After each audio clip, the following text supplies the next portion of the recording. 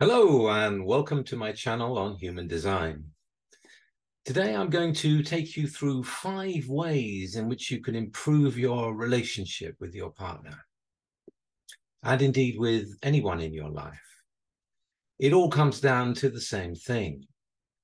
Know who you're with and know yourself.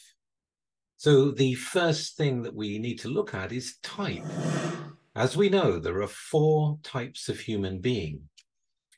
And although Ra suggests that it's type for type that is best, generators with generators, projectors with projectors, manifestors with manifestors, and reflectors with reflectors.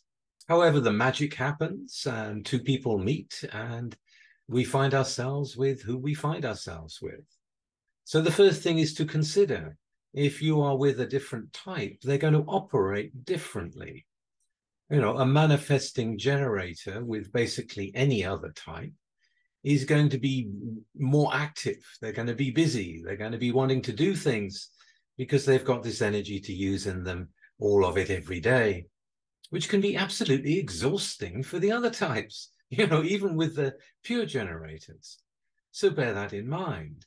And if you're with a projector and you're a generator, understand that the projector is going to need more attention. They need to be recognized.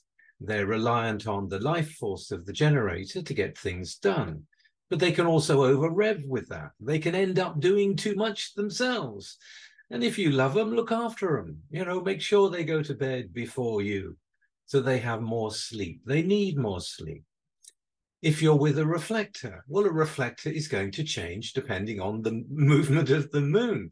So actually you're living with one person with many different ways of coming out of being that person.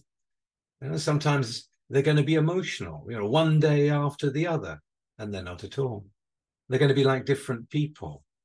And if you enjoy that diversity, and it can be really quite exciting, but they're not going to be like you. So human design is here to help us be ourselves, to show us what the design is, but you've got to recognize that other people are different and they need to be themselves too. If you're living with a manifestor, you've got to give that manifestor space, no control. They are in their own territory. They should have control of their own territory, but they're going to be very sensitive to control issues. And then you've got to consider the other side of the signatures. The manifestor wants peace. The generator wants satisfaction. The projector wants to be recognized and wants success in their life and to bring success for others. And the reflector wants surprise. So when you bear all that in mind and you know their signatures, then this is what you pay attention to. The types are different. And to act accordingly with the type of your partner. That way you balance each other. That way you can support each other. The second thing to bear in mind is going to be authority, the inner authority to make correct decisions. I mean, this is really what the whole of human design is about, to make correct decisions, to move in your life according to who you are. But what happens if you're a splenic projector and you make decisions in the moment and you're highly intuitive and you're quick? Well, think about your partner. If your partner is an emotional being, you saying, okay, let's go, it's going to be too much for them. It's like, wait a minute, wait a minute, I'm not ready yet. The emotions have to process. They have to process and get ready before they move into something. So moving too quickly is going to disturb them with all the consequences of that.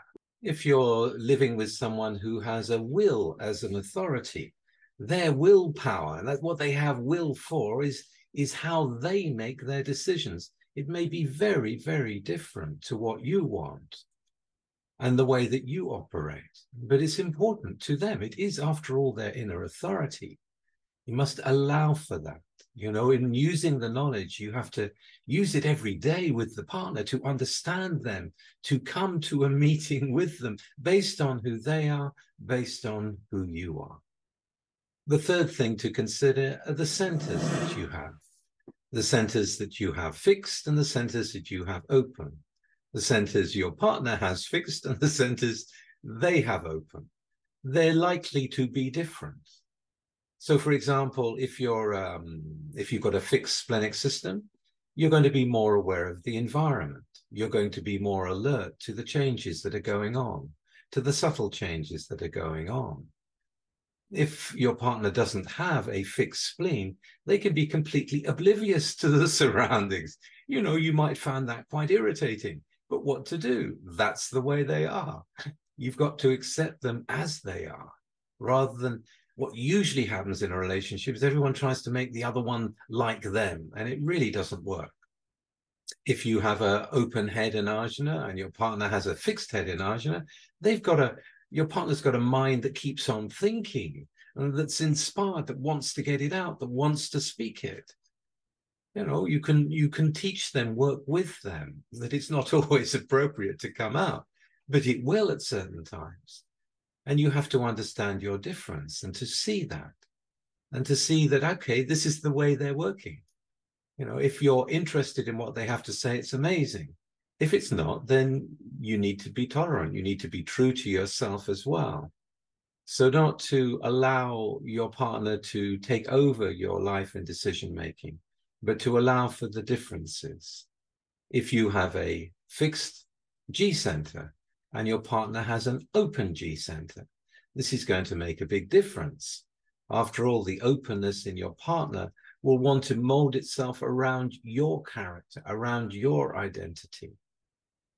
And yet they are them, they are them. Maybe they want to use your direction for their life. Again, you've got to allow for this. You've got to see what it is. You've got to understand the not self sides too. The endlessly looking for love in the open G. The trying to attract attention in the open throat. Together you can work together to remind each other, to be a mirror to the other in terms of the correct behavior for these open centers, so that the centers become a place of great wisdom that you can then share together and grow together. Let's not forget that in terms of relationship, we come together in order to have a better life with the other person in our life. This is the beginning of the quarter of duality. It begins with the seventh gate. Is this person going to benefit me? Am I going to benefit them?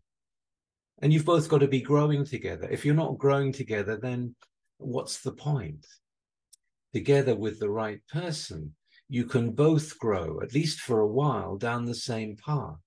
If you begin to go off into other directions, well, then maybe it's time to part.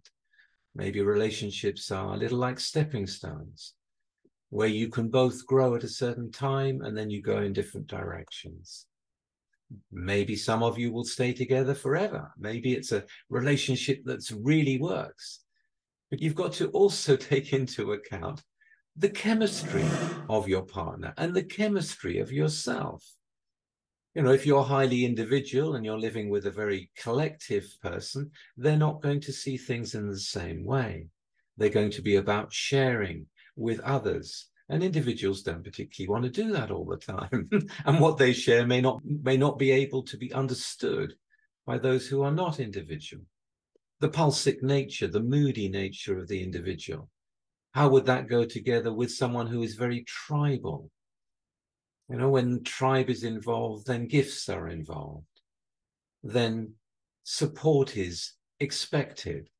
And if you have no tribe in you, your partner will still expect support from you because of their nature. To bear that in mind. If your partner is strongly logical, they will have a critical awareness that may come out in a way that you go, oh, God, stop nagging me. But actually, they're trying to help you. You may not want that help, but at the same time, they can't help to point out what's wrong and what could be better. It's just the way it is. And don't forget the fifth one, the profile. So when we're talking about the 12 profiles, there's 6 lines involved. So if you're a 1-3 profile and you're in a relationship with a 5-2 profile, you're not going to see the world in the same way. The 5-2 is more practical. The 5-2 is also someone who doesn't want to be in the limelight all the time. They want to, live within their own bubble. If you're a 1-3, you want to dig deep into the nature of things in a way they may not.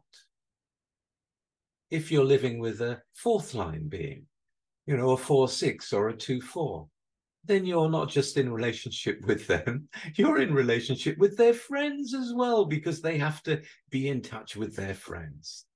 To bear all this in mind, to see how you can grow with your partner by bearing in mind what they have in them, what you have in you, and to find a way to make it work, to find a way to accommodate that without going against your own authority.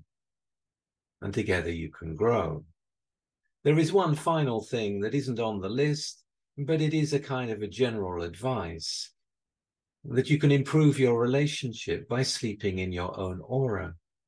Now, I know the tribal people will not like that. They like nestling in and cuddling and being together. I know that.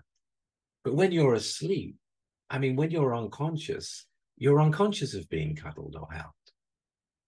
When you sleep in your own aura, you wake up in your own aura. You begin to be very clear about where you end and the other begins. And this is the general advice that Ra gave us, so that you can meet the other again in the morning. It's not about making love. It's not about how much you love each other. It's about the clarity of living as yourself with someone else. And when you sleep in the same bed at night, the auras merge and you condition each other. And this is, you wake up as a mixture of you and them, and they wake up as a mixture of you and them as well.